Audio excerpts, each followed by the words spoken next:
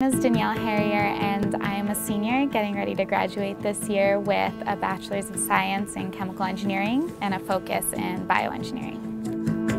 The stereotype of females in engineering has been something that has driven me this entire journey of the 4 years here at UNM. There's obviously a lack of diversity in chemical engineering and in STEM in general.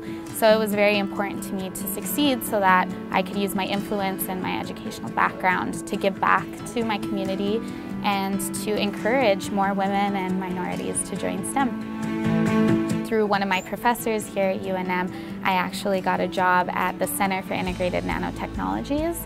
And I've been working on some really cool polymer science. Polymers are used in tissue engineering and like liquid bandages and hydrogels and things like that.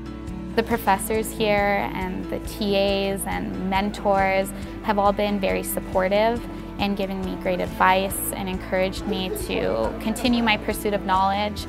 So I'm definitely going to miss them, and I'm going to miss studying in Zimmerman and late nights with my chemi group, trying to come up with answers to homework problems. And I think that I've met a lot of very influential people, from the professors to just even my friends in the classroom, and they helped shape these 4 years and shape me as a person. So it's going to be hard moving away from them, but I think that it made me strong and resilient and ready for the next chapter.